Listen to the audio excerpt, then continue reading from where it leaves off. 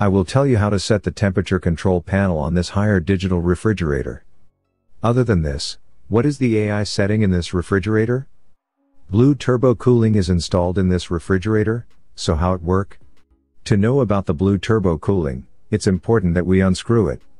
One screw is installed here on the left side. The other screw is installed on its right side.